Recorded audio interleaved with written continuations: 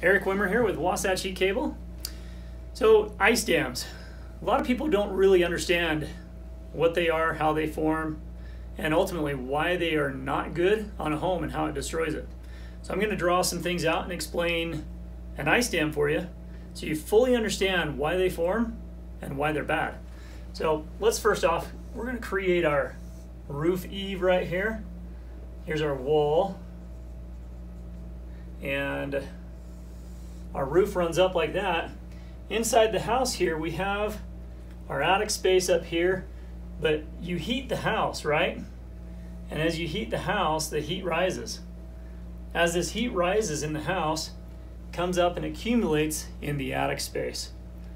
But through the winter time, this is when ice dams form, you'll get a snowpack on the roof, okay? And let's say it snowed a good 12 inches or so, or you got some snowpack up there, and it can be as little as even 2 or 3 inches. But this heat loss coming right here is going to actually melt the snow, and it's going to start working its way down to the bottom. This is what I often call as melt water off the roof. It melts the underlaying snow that's against the shingles. Now, what's interesting, a lot of people don't realize this part. This is a zone in your soffit right there. I'm going to label that as cold zone. Cold zone. You have air vents that come into the soffit and come up into the attic. It allows things to breathe so you don't get a lot of mildew or like mold buildup. And by code you have to have that. Now the problem is when this water comes down, it refreezes on the eave right here, creating this ice formation. And the longer this goes on, so you got day 1, day 5, day 10, this snow up here is continually melting from the heat loss of the house. Nobody turns their heat off in the house, and you really shouldn't. So that heat continues to melt everything up here and comes down. And as it gets bigger and bigger, eventually you'll get these pockets back here where this water comes down and will sit. It finds its way under the shingles, and then you'll start getting drips coming in. You'll often see you'll see ice forming down the wall right here, out the soffit.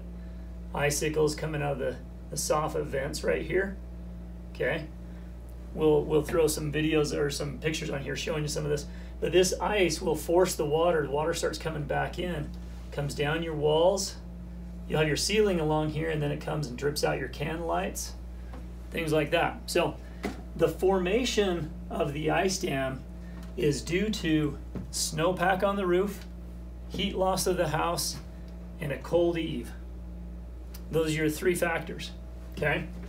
If you want to prevent the ice dam, it's very difficult to eliminate 100% of all heat loss going to the eave, going up in the attic. So you can reduce it. I've seen people put a lot of money in that, but it's very difficult to completely eliminate it. So that heat it'll get there. It will.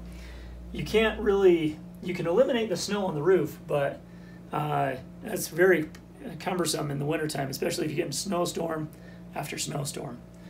The best solution for this is if you've got your roof there, you throw in some heat cable that runs along there.